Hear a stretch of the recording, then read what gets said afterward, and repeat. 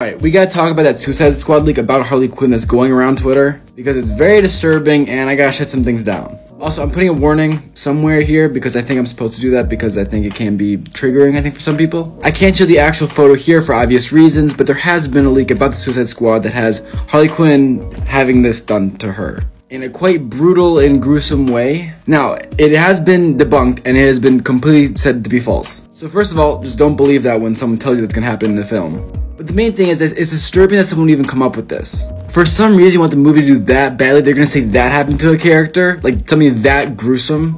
That is just so shameful and disgusting to me, and just the worst. So no, this rumor is not true at all. But more importantly, if you're spreading these rumors, just be better.